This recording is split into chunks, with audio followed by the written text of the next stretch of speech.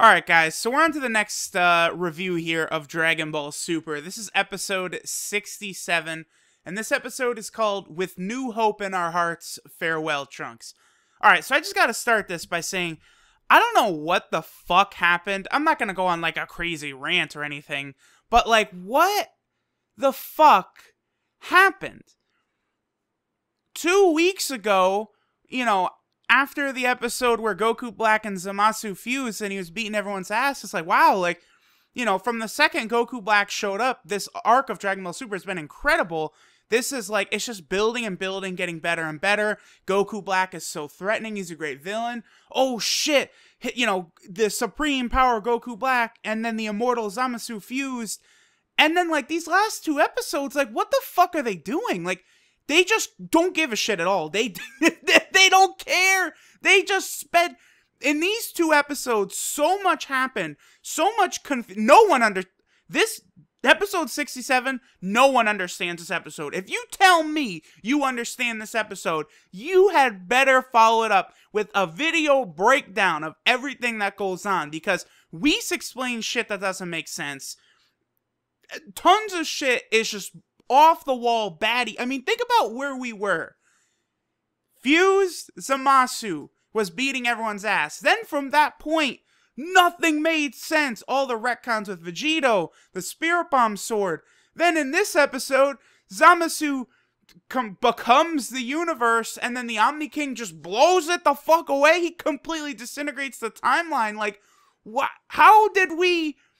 First off, this was rushed. Why is Toei rushing through this arc to get to filler shit? Like, some episode titles dropped, and it's 3 or 4 episodes of filler. Why rush the Vegito fight? The Trunks taking down, the physical form of Zamasu. The Zamasu cloud covering the world, just rush through. It doesn't fucking make sense. It doesn't compute. Like, I don't understand. None of this shit makes sense. Isn't this a show marketed towards children? You're gonna tell me some 10-year-old Japanese boy is watching this shit, and he's like, oh yeah, that made a ton of sense, going back in timelines. Bullshit! Get out of here! Come on! They didn't give a fuck! How... This... I can't believe it, man! They expect us to get hyped? They don't care! I don't want to do, like, some sort of, like, angry thing, but, like, they really just said, fuck it. The last 2 episodes, just finish this shit in 2 episodes. I don't care. This feels like when one of these long-running mangas, like one of these manga artists is told, you know what, your shit's not good anymore. You need to finish it in like 5 chapters. Like that just happened with Bleach, right? What the hell? I don't understand why this just happened in Dragon Ball Super. The show's not about to end. It's doing gangbusters and ratings, money, all of this. So more money comes in, so they say, fuck it, let's just ruin it. Like, I am so baffled by their decisions. Does Toei not care about making money? Is that what you want to tell me? Do they not care about making a successful brand? These last 2 episodes, they just shat on the entire arc. We were all so in love with the Goku Black villain and everything that's going on, and it's like, go back and watch those first couple episodes with Goku Black, and in the back of your head you think, oh yeah, remember how he wins and then the Omni King just comes in and completely disintegrates the entire universe? Like, that doesn't make... It's like, what? Huh? What? Alright guys, I'm actually just gonna kind of speed through the review here and then just kind of hit the key plot points. I'm actually genuinely annoyed. Last week, the retcons and stuff, there was still cool action, and I wasn't angry, but, like, I'm actually kind of upset. Like, man, to invest in a show so much, or, like, these fictional characters, and to have, like, the creators just not giving a fuck to this extent, like, no one can you can't defend these last 2 episodes. Like, had they followed up last week's episode with, like, a really good episode, episode 67 had made a ton of sense. They tied up a lot of loose ends. They explained the Trunks Spirit Bomb sword in a good way. Like, I feel like we could have forgiven everything that happened in episode 66 and we could have moved on. But now it's like, how can I can't trust these motherfuckers moving forward. I am right now my approval rating of Dragon Ball Super is at an all-time low. I am going to continue watching it every week as soon as it comes out. I don't like people who go, oh, I'm done with the show, I'm done watching, and then they watch it next week. Like, don't lie to yourself, don't lie to other people. I'm still gonna watch it, but I'm very annoyed, and I'm very guarded, and I'm not gonna have the same enthusiasm for it that I did before if this is just shit to them. That's all the show is. It's irrelevant. Is Konami, are they running Toei Animation? Can someone fact check that for me? The boss of Konami, he's running Toei Animation now, right? That's what's going on here? I think so. Hey, guys, remember Solid Snake? Fuck him, he's done. Hey, guys, remember Goku? Fuck him, he's done. Fuck Dragon Ball. Like, damn. Alright, so the episode opens up. You know, we see everyone sort of standing there. Trunks finishes splitting Zamasu up. He disintegrates. Before he disintegrates, he kind of laughs maniacally, like, oh, I can't believe a god was beat by a human, yada yada yada. Goku walks up and specifically says, oh, Trunks, what you did, that was kind of like a spirit bomb there. And everyone shows up, it's all happiness, and Trunks is like, yeah, we did it. And then this part was like really terrifying as Zamasu, like, his being just becomes the sky and spreads out. And, like, his faces are all over the green sky, and it's really, really creepy. And it's, like, at this point, I was actually excited, like, oh, okay, cool, this is cool. And Goku and Vegeta, they try going Super Saiyan Blue to try and, you know, take this Zamasu cloud down that's covering the entire planet. And both Goku and Vegeta, they go Super Saiyan Blue and then revert back to base. And Kaioshin specifically says that Vegito using the final Kamehameha completely drained all of their power. So at least there is a little more explanation why Vegito defused, I guess. See, but this does lead to more bullshit. So basically what we're led to believe here is that Vegito poured every ounce of his power in that final Kamehameha. And then if you guys remember, Zamasu just flies up. That shit did nothing to him. So you're telling me every ounce of Vegito's will and power went into that to the point where Goku and Vegeta can't even transform now. And it did nothing to him. Like, that's dumb. That's dumb, considering Super Saiyan Blue Goku's Kamehameha actually hurt Zamasu. It's dumb. It's just dumb. They're not trying. They don't care. I don't know if they think the whole world is dumb. Like, we're just fucking idiots and we're just gonna buy this shit? Like, come on. Come on. Stop it. Well, anyway. So Trunks, he's able to go Super Saiyan. He fires a Gallic gun. Vegeta fires a Final Flash in base form. And Goku in base form fires a Kamehameha. It all, like, becomes, like, one singular attack, like a cool rainbow thing. It hits the sky, and it does absolutely nothing. Because, you know, I do understand Zamasu wished for immortality from the Super Dragon Balls. So, you know, his spirit is still immortal, and it's covering the sky. And Goasu says he's trying to become the universe. He cast off his form as a god, and is trying to become justice and order itself. It's like, okay, this is a concept that is cool. I like this. Then all the various faces all over, they begin shooting this red energy beam down at the planet. And from the looks of it, it looks like Goku, Vegeta, and Trunks are able to block some of the attack. And it looks like they're able to save the Time Machine, Bulma, Mai, the two Kaioshins, Goasu and Kaioshin, Goku, Vegeta, Trunks. They all survive. Everyone who's standing around the Time Machine, they live. But Android 8, Turtle, we see everything else on the planet is all disintegrated. And we even see back at Capsule Corporation, we see the Pilaf gang, Chi-Chi, young Trunks, and Zamasu's face kind of appears in like a portal, very similar to when Goku Black first arrived. And you see back on Beerus's planet, Whis senses this, and Beerus can tell that it's Zamasu, and somehow he's having an effect on the present world. So it's like, oh wow, shit is crazy. Then Trunks, he tries to sense ki, you know, after the dust clears from the attack, and everyone was wiped out. All those kids, Yajirobe, all this shit we've gone through with all these people, they're all dead. And it's like, what? Like, okay. So basically all those scenes with those characters meant nothing? Okay.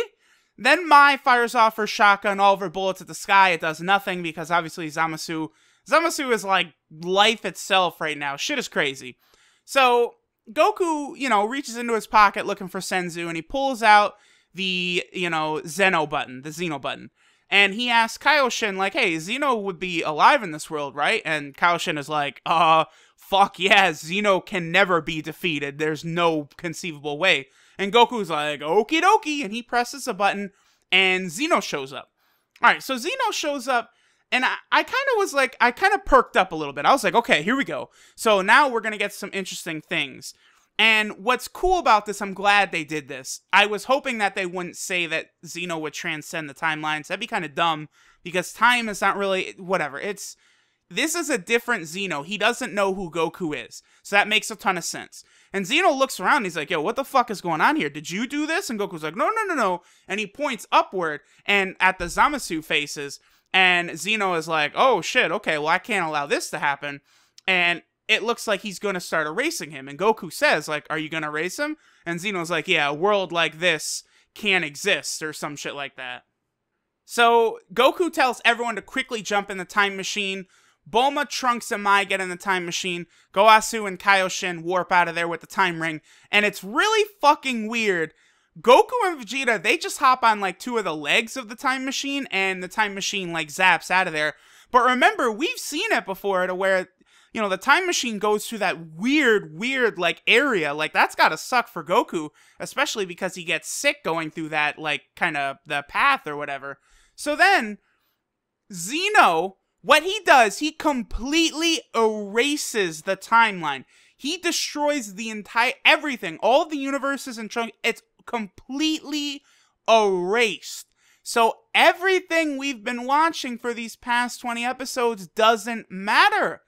Zamasu got what he wanted. He wiped out all the mortals of that timeline. Hello? So we watched this whole arc just to see Zamasu win? Like, it's cool seeing a villain who, like, wins, but I just can't, like, what? There was no point to this whole arc. All those characters we were introduced to all died. Only Trunks and Mai survived from that timeline. That is crazy. So they arrive in the present. Beerus and Whis shows up. Everything's all cool and whatnot. So Goku and Trunks, they take the time machine and they go back. And it looks it's like a weird looking place. Like, it's just empty and there's, like, crystals everywhere. And Zeno is just still there. So Goku goes over to him and he's like, hey, I'll take you to a great place. And Zeno's like, oh, really? And so then they go back to the present, and Kaioshin takes Goku, Zeno, and Whis to where Zeno's palace in the present. The Zeno that Goku got the button from and stuff. And he introduces future Zeno to present Zeno, and that's going to become the friend that Goku promised to bring him. So, I mean, this is an interesting idea, because obviously Zeno, has nothing to do in Trunks' timeline, considering that place just doesn't exist anymore. It's unclear if he can create new stuff or whatever, but, like, Zamasu became the universe itself, and then Zeno erased it. Like, just think about that for a second. Nothing we've watched has mattered. Alright. So then, the Grand Priest, or Great Priest, man, I'm kind of annoyed. This is so disappointing. What a damn. So many people were defending last week's episode. Do you feel dumb now? Come on. Jeez, this is bad, man. And then Whis reveals, the Great Priest is kind of like, he wants to visit Universe 7. He says Universe 7 is a cool place and all that. Goku's a great guy. I do still love Goku. And it's revealed that the Great Priest is actually Whis' father. Now, then they go back to Capsule Corporation. They're having a little party. And then, again, we just go off the rails even harder. You know what?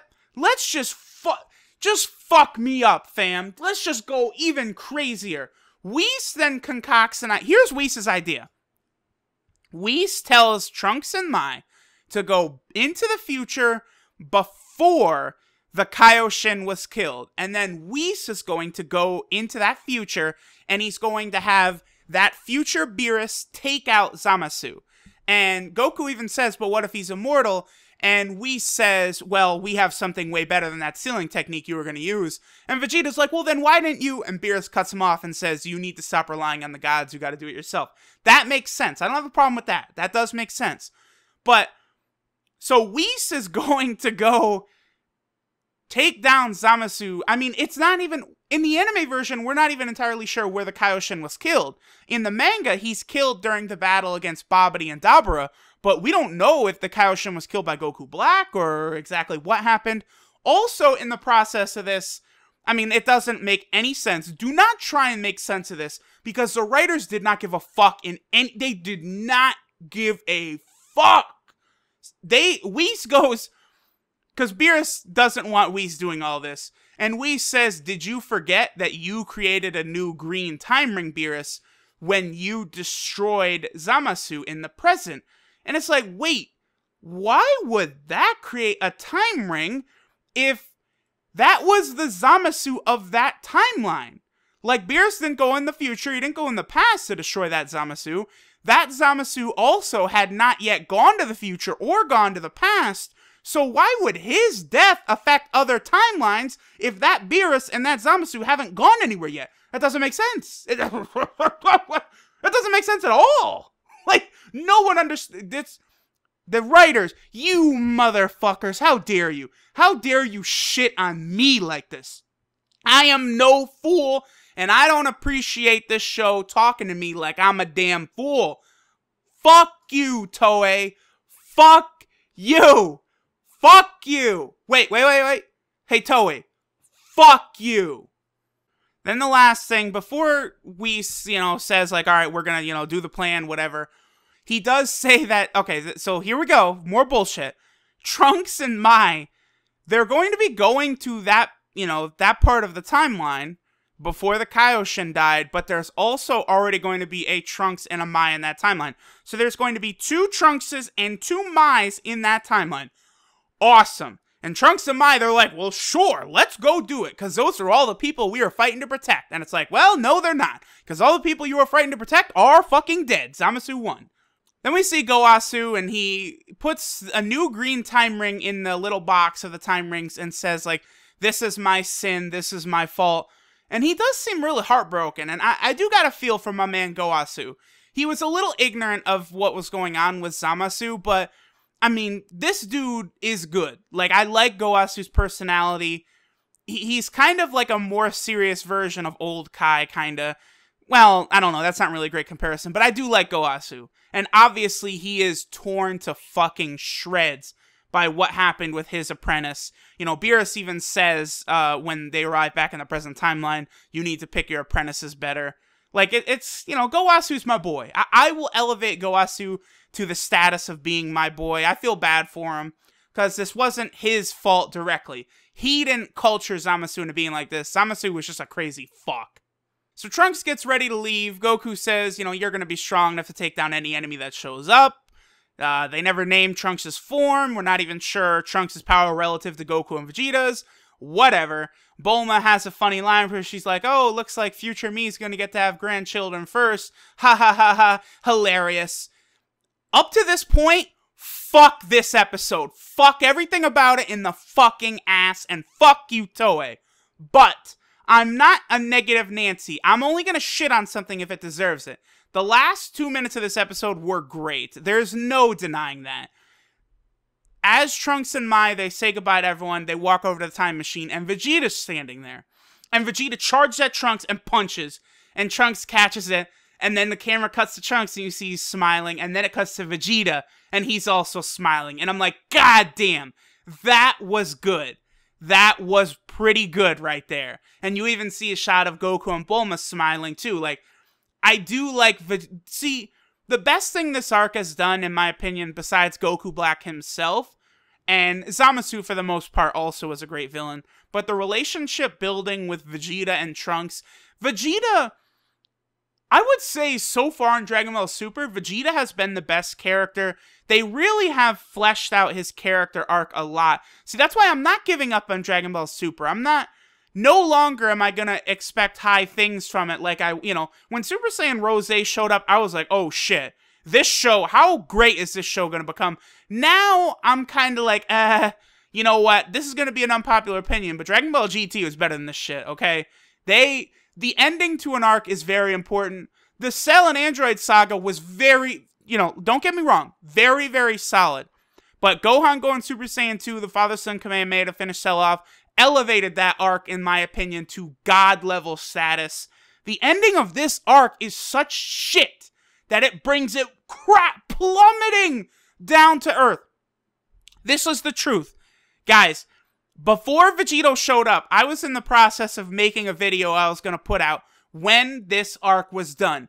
My top 5 Dragon Ball sagas. This includes Dragon Ball, Dragon Ball Z, Dragon Ball GT, and Dragon Ball Super. I'm not going to reveal any other positions of any other sagas because I'll probably still do the video. But before Vegito showed up, I was tentatively had this slotted in as my second favorite saga. I was going to do top 5 sagas. This was going to be number 2. Now, boy, fuck you. This is the worst saga. I'm taking Garlic Jr. over this shit. Well, I don't know if that's true, but damn, man. They really fucked this up. They really fucked this up. Damn you, Toei. Damn you. I kind of went off the rails for a second there. The scene with Vegeta was great. Trunks and Mai are going up in the time machine up into the sky. And this was really cool and actually kind of interesting.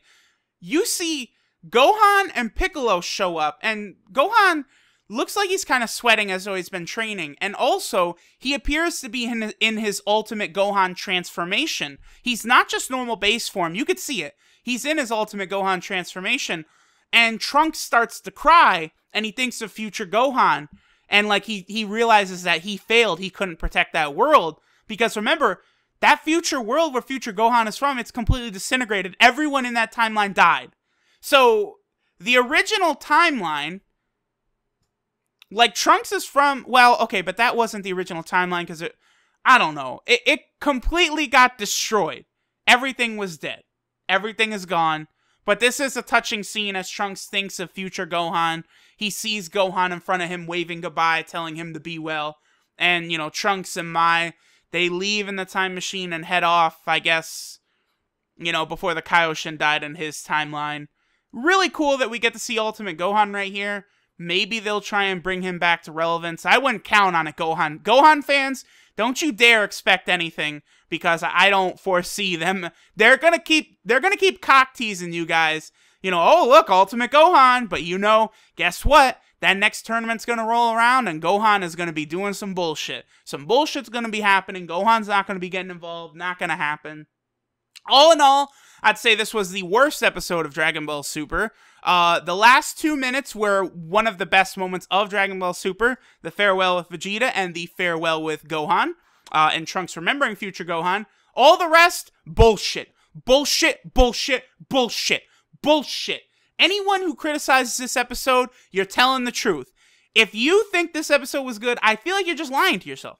You love Dragon Ball as a brand so much that you're going to lie to yourself to accept this. I can't hate on you if you're doing that. I love Dragon Ball so much. This pains me. My heart is heavy with pain. Good thing they rushed through that Vegito fight, guys. It's a good thing Vegito was only on screen for 5 minutes, because guess what, fuckers? We have another arc of filler coming up. Oh boy! Did you want Vegito? Too fucking bad? You're getting filler, baby. That's what you're gonna get, and you're gonna fucking like it. What? What? You want to see Goku Black fight Vegito? Fuck you. You are gonna get filler, and you're gonna fucking like it. You're gonna watch every week as we shove filler shit down your fucking throat. Alright, so yeah, the preview for this episode. Goku is looking for the Dragon Balls to bring King Kai, Kaiosama, back to life, which is cool. I do like that. That is a neat idea for a filler episode. I just, by next week, I'll have calmed down and I'll just put this arc in the rearview mirror. Man, what a disappointment. So next week, filler, Goku looking for the Dragon Balls. Hey, I know this for sure. 100%, I will think next week's episode is better than this one. I guess, sorry this turned into a rant, but I was spitting some real shit today. I don't give a fuck.